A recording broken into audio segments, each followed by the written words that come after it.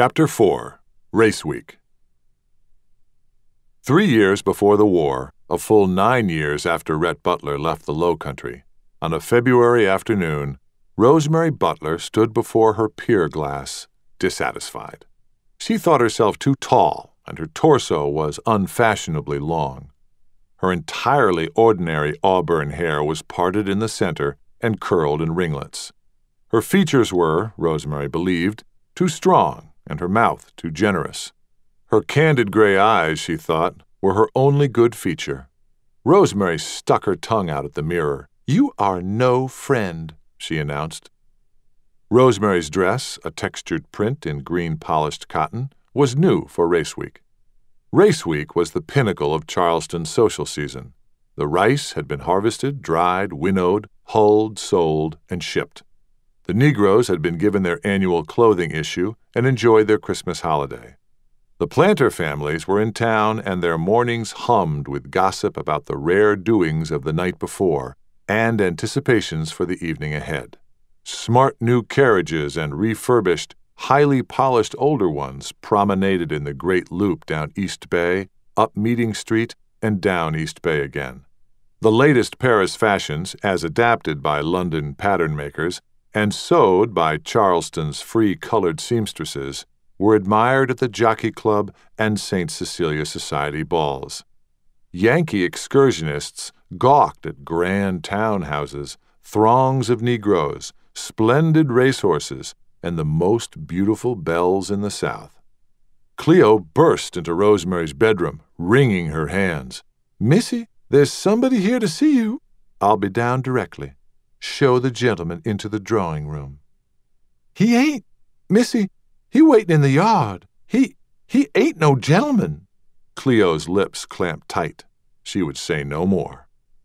The public room of Langston Butler's Greek Revival townhouse had carved marble mantels and varnished cherry wainscoting. A shaded piazza encircled the entire second story.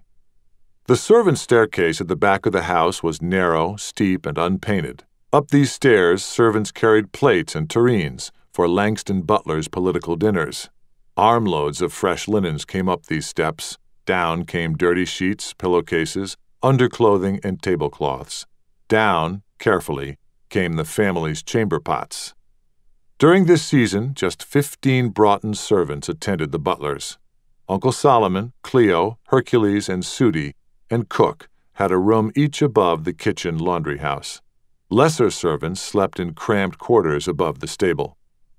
Usually, the yard was a beehive of washing, laundering, mucking out stables, and grooming horses.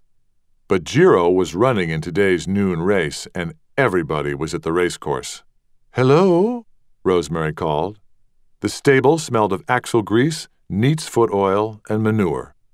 Curious horses lifted their heads above their stall doors. Rosemary's visitor clutched his parcel so hard he'd indented it. "Why, is it Tunis? Tunis Bonneau?" Like his father, Tunis Bonneau had been a fisherman and market hunter, but these days Tunis was a pilot for Haynes & Son. Rosemary knew the man by sight, although they had never spoken. "Tunis Bonneau, didn't someone tell me you'd married?" "Yes'm, last September. My Ruthie. She's Reverend Prescott's oldest." Tunis's wire-rimmed spectacles and solemn expression made him seem a dark edition of a Puritan schoolmaster. His clothing was spotless, pressed, and he smelled faintly of lye soap. "I was asked to bring you this." Bonneau pushed his parcel at Rosemary and turned to leave.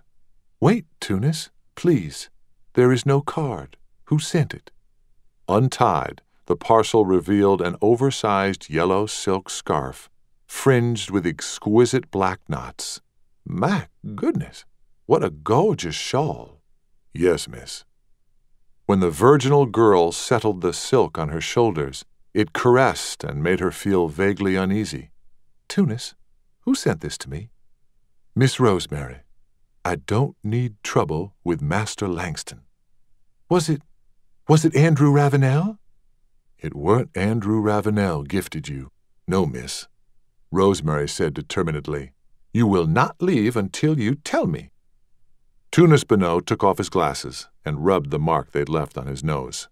He reckoned his letters weren't getting to you, so he asked me to bring you this. I seen him in Freeport. He ain't changed none. Tunis turned the glasses in his hand as if they were an unfamiliar object. I sailed as pilot on the John B. Elliott, carrying rice and cotton, bringing back locomotive wheels for the Georgia Railroad. Soon as I seen him, I knowed who he was. Rhett Butler ain't changed none. Rosemary felt a catch at her throat, and she gripped a stall rail to steady herself. Rhett been with them freebooters in Nicaragua, but he quit that business. But Rhett's dead. Oh, no, miss. Mr. Rhett ain't dead. Why, he's right lively. That man always sees the amusing side of things. But not a single word to me in 9 years. Tunis Bonneau breathed on his glasses and wiped them with his handkerchief. Miss Rosemary, your brother did write to you. He wrote plenty.